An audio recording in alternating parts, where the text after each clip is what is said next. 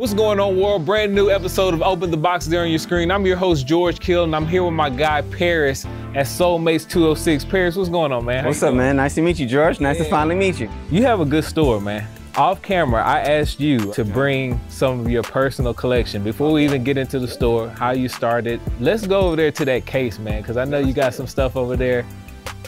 I don't have the shoe that actually did it for me, which was a Taxi 12. When those dropped, I was going to Meany Middle School. Man, I'm telling you, I'm not no hooper. I don't got that athleticism like every other black man in America, right? But that day, boy, I was hitting every three, every shot, you know, because I had under 12s. It was a culture, it was a vibe. You know, a lot of times people say, oh, you know, I did it for the culture. Well, culture now is not really culture. But the culture really is, who were you dating at the time? Who did you get in a fight with? What school? What was the #1 Outkast? That was the #1 album, you know what I'm saying? I remember all that, you know, so that's culture. But let me show you a couple of my personals. This Atmos Air Max 90, this is hand painted. Man, I've wore this a few times, but I never want to wear it too much because it's kind of hard to get these. This is the Friends and Family PSG. This is really hard to get. So all the series for me growing up was 3s, 4s, 5s, and then 11s and 12s. I felt like those were the numbers. And of course 1s. The bin, at one point I had the whole collection. Man, the shoehorns on this, the attention to detail that they put on these are something special. Even that seal, that stamp, it reminds you kind of like that maker's mark type of, you know how you got to break that seal to open it? I think I bought this for like 300 bucks. You know, like when they first came out. I got number 706 out of 1734. And again, these shoehorns, these are serious. Okay, so this was one of the 3 that dropped in the 2000s to 2011 range. So this one came out in 2004, right? And of course, this is the Jedi. This is like the Yoda, you know? Yep. This was the one for me. Let's do a quick pause for the cause because we need to take some time to shout out Parris's fit. So of course, you know, I am a Seattle fan, and this is King Griffey Jr.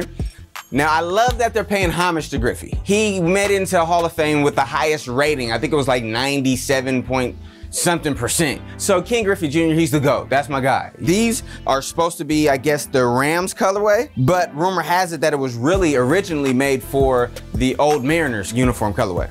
Everyone knows I love gray shoes. That's just my favorite color. And so, I mean, I couldn't help but notice that. Right. This is something that I'll probably never let go of. You know what I'm saying? I've done it too many times. I've worn it, sold it, traded it, got it back. Like every time I let it go, it comes back. I have to get it back. I have to. Of course, they have the cause for gray pair, then they have the black pair, but now they're supposed to be coming out with another one that's supposed to match this colorway. Gotta have the whole set. These cause fours, you want all of them. I think the quality on the shoe, the quality of the box, the way they put it together, the quality control on the shoe. A lot of shoes have horrible QC. This shoe is high QC all across the board. Let's spin into this, because this kind of ties in. So this backpack, right, it's called the Daikayama, this backpack set. I have this one, and then there's like a duffel. It's really like a shoulder strap and a fanny pack because they're really small. I think there was only 100 pieces dropped. Now, I don't know if it was 100 total or if it was 100 of each because it only came out in Daikayama, Shibuya, Tokyo, right? So in 1998, they opened a Supreme store in Daikayama. And so for the 10-year anniversary in 2008, they released these, and then they did a collaboration with Kate Moss, and then they had a cause figure called Bendy that was wrapped around her, right? And so that was Supreme Original Fake collaboration. So this, it took me a long time to get this set. Like, I mean, probably 15 years. So a lot of people collect Kanye's, right? Which collection of Kanye's, if you had to rank those, the LVs, the Nikes, the Adidas, I mean, even going here, is there a certain line that you put above all of them? Man, the quality on the Kanye West Louis Vuittons is insane. It's crazy, the thickness of the shoe. I wore this shoe probably, I don't know, you know, 40, 50 times. And this, look at it. I mean, this is really good. This is really good. And so the quality of this shoe, I'm gonna have to put this above as far as quality goes, right? But design-wise, I'm gonna have to go with the Nike. 1 or 2. Yeah, that's man, you know, why you picking on me today, man, you know? So we got the Solar and the Blinks. If I'm going to pick out of these two specifically, I'm gonna go with the Solar. Now, if we're talking Zens, I might go with the Zens, but the Red October, I would pick Red October. So it's more so the colorway, you know what I'm saying? But if I just had to pick a number, I'd probably say the 2s overall. And the reason why is because this back piece right here, this back piece, this is the closest I'm gonna ever get to Back to the Future. But this right here, that's a collector's. Man, this is a collector's piece. He's really on another level with the art. His mindset when it comes to designing something is very dope. Talk to me about some more SBs before we actually get into the shop. Go here really quickly. The history of the dunk is kind of been like overshadowed because the dunk, when it originally came out, you know, it was like the most iconic move in sports was the dunk. So for Nike to call a shoe a dunk, they was really capitalizing on that. And they always came out with something dope. But the only thing about it was there was always something that was better than that. Michael Jordan came out with a shoe every single year and he was dominating sports. If he wasn't so great, maybe the dunk would have been better. So it was just kind of like that overlooked relative that was like Janet Jackson. You know, you got Michael over here, you got the Jackson 5, you know what I'm saying? But she's actually talented and really dope. So eventually you can't stop her from shining. That's how I feel like the SBs and the dunks are. Right now, they've come back because artists or because Nike is not afraid to allow somebody a budget to put together a dope sneaker. They were actually doing that when they reached out to Nicky Diamond and they said, man, give us a shoe. And he did the colorways and he did the alligator. Something for the world to see that, man, these skaters are actually willing to pay for a premium sneaker to skate in. And they didn't have something that was their own. When Nike got away from that and stopped putting in budgets into SBs, then that's when it fell off.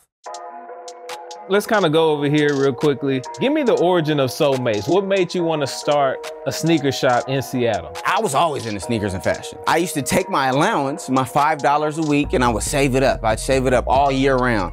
And then when it came time to go school shopping, you know, we get an outfit, a pair of shoes. You know, to start off the school year.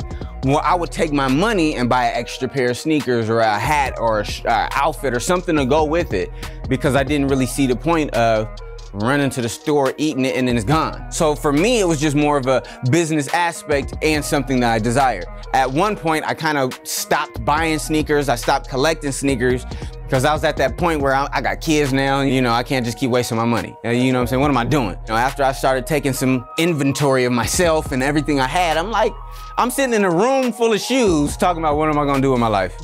You know what I'm saying? And I literally had like 800 to 1,000 valuable sneakers. And I'm chasing construction, about to be an electrician and all this different stuff. But then I was like, I had that aha moment. You know what I'm saying? Like, why don't you do what you love? Now, when you first said, I'm gonna open up a shop, you found this place, the floor. This is unique because I haven't seen this at any other shoe shop. Whenever I'm traveling or whenever I'm out of town, I always go to a resale store. That's always been my thing. I just always try to support a store, buy something, their shirt, anything. Going to different stores, you see different type of cultures. You go to LA, you see their culture. You go to New York, you go to Soho, you see the different type of cultures. I said to myself, what is my culture? You know what I'm saying? I'm from Seattle. We're in a tourist area. I want to be able to give people directions. So I had this crazy map in my head. What I did was I took Polaroids of these big monumental fixtures of the town. You know, you got the stadium, I got the address, we got the elephant, you got Pike Place Market, the Space Needle, you got the Troll over there, Gasworks Park, the Great Wheel, you know, got my logo.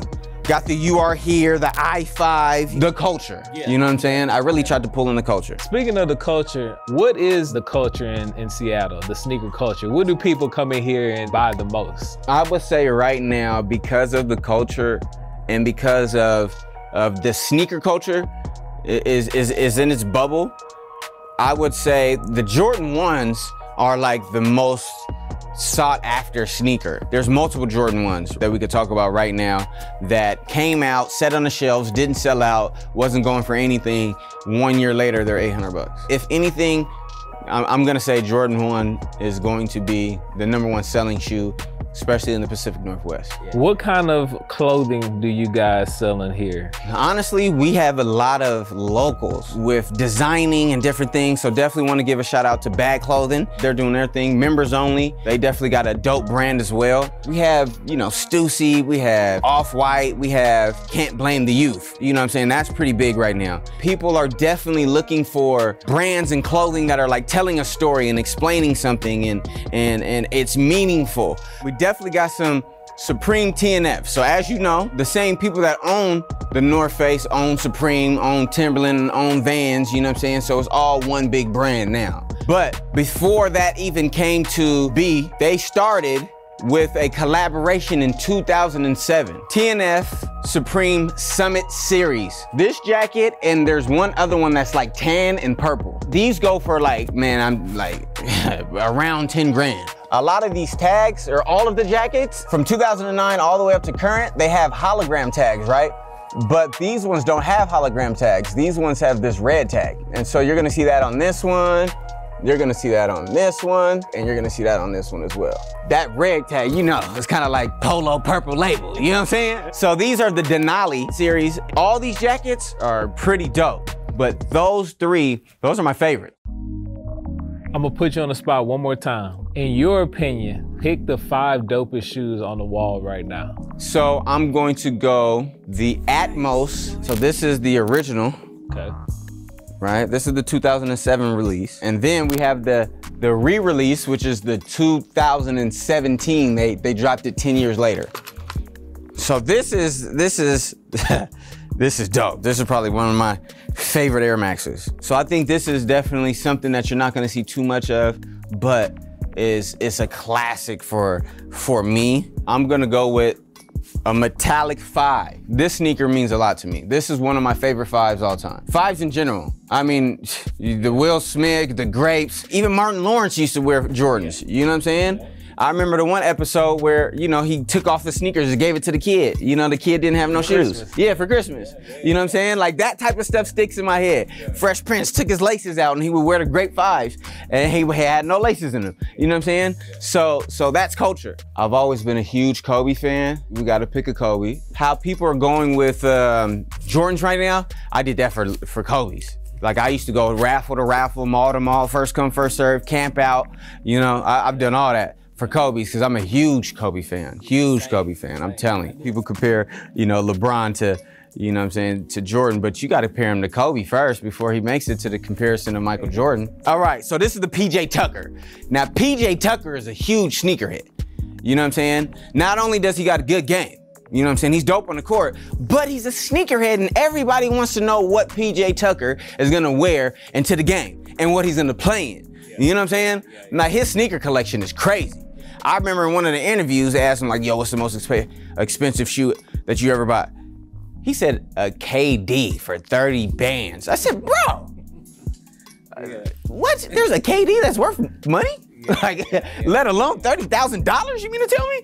Like, come on, man. What's valuable to him might not be valuable to anybody else, but it's valuable to him. So shout out to PJ Tucker. This is a dope shoe. You know, I'm not sure how much input he put into this, but I know he did have some input in it. So we done a Jordan, we done an Air Max, we done a Kobe. All right, so Bred 4s. Bred 4s aren't really hype, right? But it's a classic. I got the first 4 that dropped in what, 1989, I believe. So this is the Bred 4, this is the most recent release. You know what I'm saying? This is my favorite Jordan. My favorite Jordan number is a 4, not a Jordan 1. Like, you know what I'm saying? Most people are going to, I'm going with this Bred 4 right here. This is a classic, man. Black and red has always been my favorite color combo. When these came out, man, it was over. And then I'm gonna go with Jerry Lorenzo. And the reason why I'm going with Jerry Lorenzo, once he made his mind that he was going to do it his way or he wasn't gonna do it, that's when we got the Fear of God 1, right? How many brands, how many reselling, how many people are relevant that have faith, and not only that, but what they believe in is in everything they do. When he was in the process negotiating with Nike, this was like a 3 to 5 year process. It wasn't just like, okay, yeah, we're gonna let you do what you want. They was not trying to give him creative control. Like, here, take this number, do what you want. And he said, no, if I'm gonna do what I want, I gotta bring in my designers, I gotta bring in my team, and I need my own shoe. You know what I'm saying? I need to make something from scratch, or we're not gonna do it. For him to stick to his guns, like, you know what? I got enough respect for you to just walk away from this deal and not do it. Some people are gonna give in to the opportunity. Man, it's Nike, let me just get in the door. Nah, he said, either we're gonna do it my way or we're not doing it. I got a lot of respect for you guys, you know what I'm saying? But I'm gonna have to respectfully, you know what I'm saying? Respectfully, I'm gonna have to walk away. So I gotta give it to him. And that's a solid 5, and I think it kind of encompasses what's all on these walls. So you have a nice variety of stuff in this shop. Tell the people that are watching, people that are in Seattle, people that are gonna be traveling to Seattle, where can we find SoleMates 206? Of course, you can find us on all social media platforms. So you can find us on Facebook, Instagram, you know, we're on Twitter, Snapchat, it's all the same, SoleMates 206. Now, as far as the location, we are located on top of the QFC on Pike and Broadway. The address is 1422 Harvard Ave, Seattle, Washington, 98122. We're about maybe 10, 15 minutes away from the airport. So you can get in and you can get out, you know what I'm saying? If you got a layover or your flight's delayed, stop at SoleMates. You know what I'm saying? Go ahead and leave the airport, come back.